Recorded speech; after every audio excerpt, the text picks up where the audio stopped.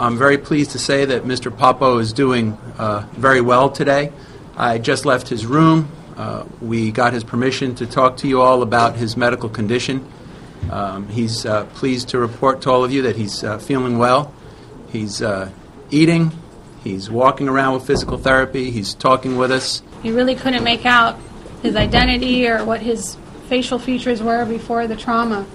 And we did our best with our team here and the trauma surgeons as well, managing him emergently and also with the reconstructive aspects. Our primary goal at this point was to close his wounds and provide coverage of his wounds. But he will need multiple surgeries in the future for reconstruction. He can't see right now, and that he's missing part of his nose, that he has wounds on his face. He knows not to touch them. And I've talked to him about reconstruction, and he said, well, we'll take it one day at a time. He's very logical. It's amazing. He's an extremely charming man. You talk to him, he's very upbeat, he's very pleasant. He hasn't said one thing negative to me. Every time I ask him how he's doing, he says he's doing fine.